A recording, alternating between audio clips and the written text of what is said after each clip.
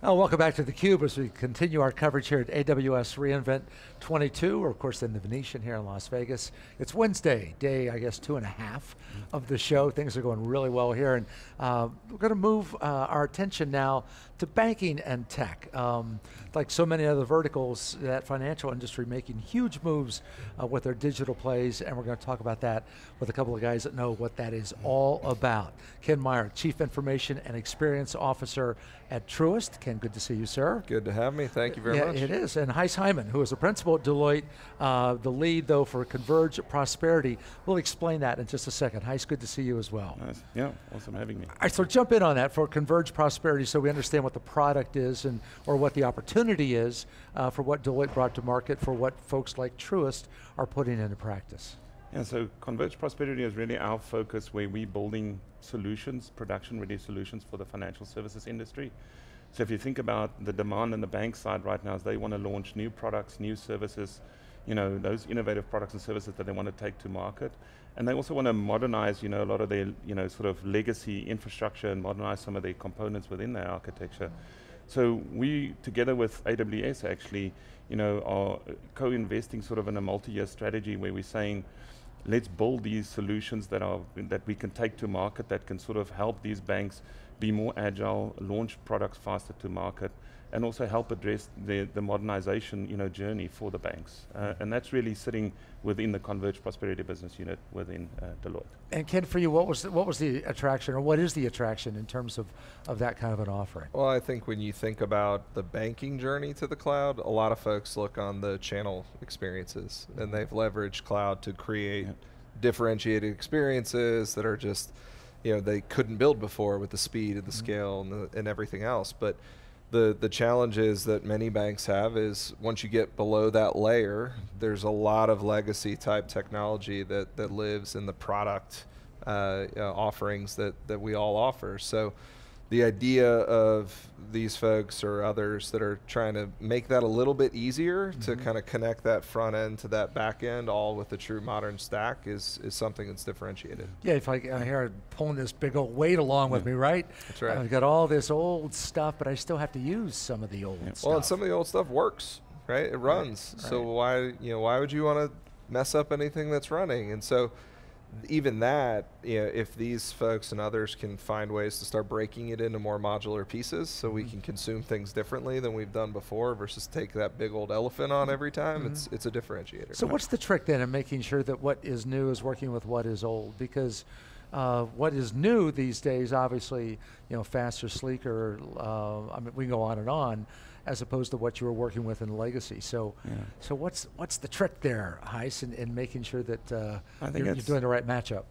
It's part of the approach. I mean, you know, you can either do a big bang approach, which is sort of lengthy and high risk for the bank, which is obviously, we don't see a lot of appetite in the banks to take the big bang approach or the large transformational approach. And then the approach that we sort of take to this is to say, and that we're seeing that success in the market is around more a phased approach, what we call on the edge, is really to say, how can we, you know, launch something on the side, you know, and take that to market really quick to show the benefit to the business and demonstrate success. And at the same time, have a really sort of modular architecture that you can say, you don't have to have this monolith, you know, solution that you need to plug or replace your existing one, that you can really sort of componentize that and say, which are the components that we want to start replacing in a phased approach, you know, with these new next generation technologies. Yeah, the part that he mentioned there at the end on modular architecture is 100% the key, right? I mean, architecture matters probably now more than ever. When you're trying to stitch all of these things together and you can find ways to make it a little bit more seamless versus some of the monoliths that we've dealt with in the past, it's extremely helpful. So give us some examples here for what your experience has been then. Yeah. I mean, you are, as I see, you're the experience officer, so. Yeah, we'll leave that one alone. But no, I mean, I think some of the on the edge stuff that Gys has been talking about, you know, we're a large bank. We have subsidiaries. We have a subsidiary, which is our national lending platform, and Lightstream as an example. And we decided to say, hey, let's really learn from what we could do with a more modern core banking platform. And we ultimately stood that up in production, and we're we're close to going generally available, but we've got production accounts on modern core platforms that we're learning every day from. So, you know, and it's not just the learning on the tech side. That tech side might be the easy part, to be honest. The change in this technology and the different technologies that are available, it really is impacting how we run our operations. So moving from batch processing, which has always been how banks operate, to this concept of real-time processing. Yep.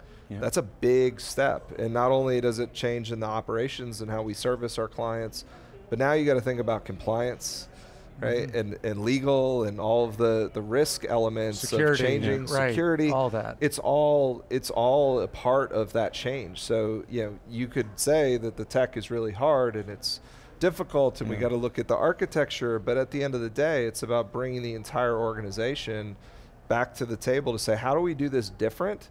And how do we create a better experience and create new value for our clients through the technology? All right, can you give me an example, though? I mean, about what's going to be the biggest change, you think, then? I think operationally is the biggest change, in my opinion. I mean, when you start thinking about the way in which we've worked for years around this concept of batch processing. So, you know, yes, you make a deposit at your branch, and that's really nice, and we might credit you and you do the memo post, and but it doesn't clear until the night runs and you finish your batch process at 3 a.m. and then all your downstream systems run and all of that, and even the concept of collecting checks, right? And thinking about all of the item processing aspects of that. When you start talking about real time and it immediately, you know, you make your deposit and immediately balances your general ledger and it clears and it's all right there at that point in time. All of those processes go away, right? The batch processes change. The way in which all the downstream impacts for reporting and analytics and all of those things, it all changes. And so that can be really scary, but it also can be really exciting when you think about creating new products and new services that are truly real time and changing the way in which we operate with our clients. So scary and exciting, right? A couple of moods or situations that maybe some folks in banking don't want to be in, right? I don't like scary. I want here. Change is scary for a lot of people, right? But there's an evolution in this business. Yeah, what are you seeing with your experiences in the terms other thing of that it also creates opportunity to sort of, you know, to lay the foundation of how do you, you know, coexist between the old world and the new world, and you know, these modern technologies really allow you to sort of, you know, put a event-driven platform in place to say, you know, understand that the banking world is fairly batch-driven right now, as Ken's comment, and also the broader banking ecosystem is still batch-driven, but it allows us to put a platform in place to say, how do we coexist with that batch environment and the real-time environment? And the other thing that the banks are trying to do is they're trying to work with a number of sort of the fintechs out there in the market, these leading fintechs that are offering new products and services that they can embed into their offering and then offer as a service to their customers, you know, at the end of the day. But doing that with existing banking technology is, you know, is difficult because it's not as modular and it's not as open. These next generation technologies, and certainly, you know, the solution that we you know, building with AWS is really sort of that power strip or that fabric layer where we are allowing, you know, fintechs to plug in easier into that ecosystem and into the bank's ecosystem as well. Yeah, I think with Goldman Sachs, is that what I read? Is that one that comes to mind about, you know, repurposing and making it available to their client base? They're certainly building a platform model where they, you know, they bringing other ecosystem partners into their platform and then they're offering out to as business services to their customers. Yes. So Ken, how do you get buy-in on this? I mean, because, you know, it sure looks good on paper, right? Sure. But when it comes to time to actually execute and implement, you need, you know, buy-in from more than just the, you know, your slice of the business, right? Yeah, I mean, I think there's a lot of different elements that come into getting that buy-in and kind of making that leap and starting to experiment. One is our clients, right? So our clients are demanding new products, new services. You know, they don't expect things like maintenance windows and other like they want what they want when they want it. Right. So if you're listening to your clients and they want more product innovation and they want everything available when they need it, that's clear. Cloud and security, everything that we've ever done when it comes to moving workloads or building experiences with the cloud has been by continuing to increase our security posture. So we can create a more secure environment and a more available environment because we've have deployments that are spanning different regions and they're continuously available, and the automation and the speed in which we can go to market.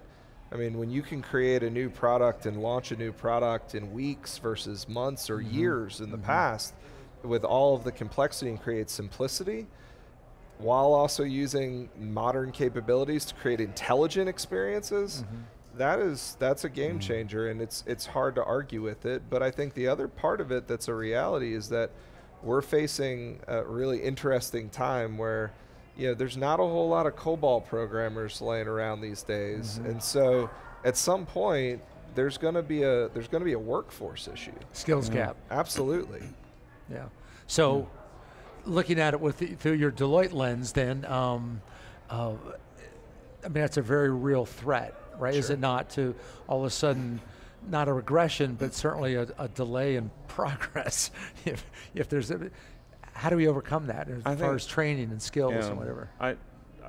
We believe that this on-the-edge approach also, the other benefit to the bank is it allows the benefit to sort of test and learn a little bit with these new technologies. These new native cloud-based technologies are very different, different skill set that you need in the design side, in the build side, and also in the maintain and operate side. But it allows the bank to sort of take more of a phased approach and sort of get the training wheels around the skills, get comfortable around how these different platforms work, and how do you slowly sort of phase that into the organization, which makes a big difference. So what's the training part of that then? I mean, what does that look like? It's training at the engineering level to say there are a new set of tools, if you think about the cloud, the infrastructure layer, those technologies are very different, from, servicing the on-prem, technologies that the banks are used to servicing. So that's certainly at the engineering level, there's a difference in training, but there's also a different training required at how do you configure and work with these new next generation, core platforms, which opens up a whole set of opportunities of what are the types of financial services products that the banks can take to market, but they work very differently than your traditional, more monolithic, technologies. And then I think the bigger area, as Ken mentioned, is on the servicing side. The bank has now got to say we are now introducing a new solution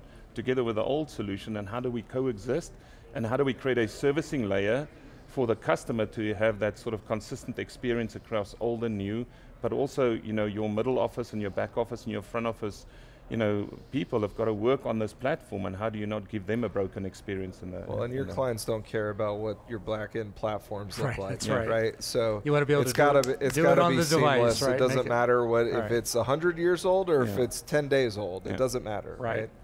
Right. You talked about the modular configurations, right? Are some more critical than others? I mean, not knowing what that looks like, or have you been able to give feedback on the ConvergePROSPERITY side and say, fine tune here, I give Gys a lot of feedback. Oh, okay. We won't do his review right now. All right, good. All right, so let's not. No, I think that we've done a lot of learning together throughout all of these processes, because before they had this really fancy ConvergePROSPERITY thing, we were just working together, right? And we've been able to learn along the way, and there's some learnings that are great for us, and there's other things that they can tailor for a broader set of clients, which is great. I mean, that's what the partnership's about, is continuing to learn together. And Gys and his team have been phenomenal partners as we think about being very, very intentional about how we launch products on these new platforms, and we give a lot of feedback on, hey, these are areas that might be really important for you to think about as you look to build out your side of the platform, and some of those things we might consume, some of those things we might not, and that's okay, but for us, it's about truly partnering and doing that test and learn, and trying to learn about how does this impact all of the downstream stuff, because it's not just about technology, although we like to think it is every once in a while. This is about clients, and so you got to continue to put them in the front. And then similarly, our teammates that we have, because they're servicing those clients on the front lines every day. Yeah, they'll tell you if it's working. They will tell you. You'll know right away. And Absolutely. You can see not what shy. kind of use we have going on here, and 100%. and if something's broken or not. Just real quick about the relationship going forward then. Like, you've launched ConvergePROSPERITY, right? It's been out in the marketplace, well, less than a year, but you got it up and running. You know, things are going well. When you hear feedback like this from Ken and others, what kind of fine tuning is going on in here with you? And then from your side of the equation too, what do you want more of? What do you want to see more of here in 2023? Yeah, I mean, we really, I mean, we work with sort of the non-traditional banks out there. So we work with fintechs that want to launch banking offerings. So, you know, there are a lot of lessons that we learn from them in terms of, you know, what are the features and capabilities that they're looking for.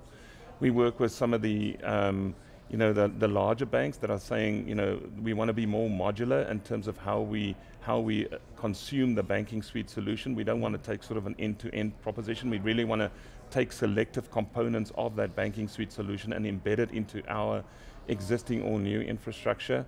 And I think the lessons for us is really just around what are the new customer capabilities that, you know, their customers are looking for that we should be building for in our platform.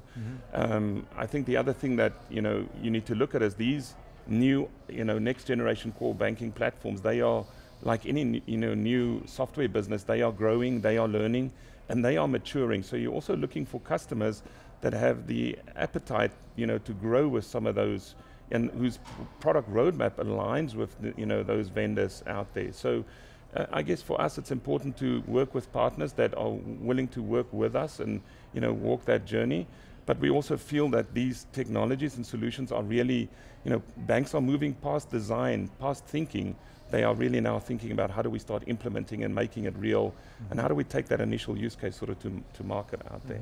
Yeah, I would say, you know, if I simplify what Gys and team have done, they've taken modernization of commodity services, right? So banks don't want to just go out and build commodities all the time, right? That's not how we're going to differentiate. So we need to be thinking about what are the different ways that we can create a competitive advantage against everybody else who has, you know, a lot of different and similar products and service offerings. So if we can continue to look and help influence roadmaps and also consume some of those types of services that are truly commoditized, and we can go focus on the modernization of the areas that are the biggest possible competitive advantages for us, then there's a lot of value in that type of value prop. Sure.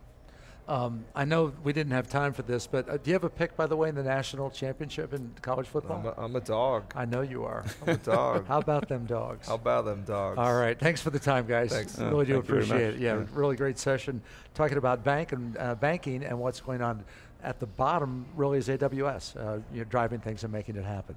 All right, you've been watching theCUBE, of course, the leader in high-tech coverage.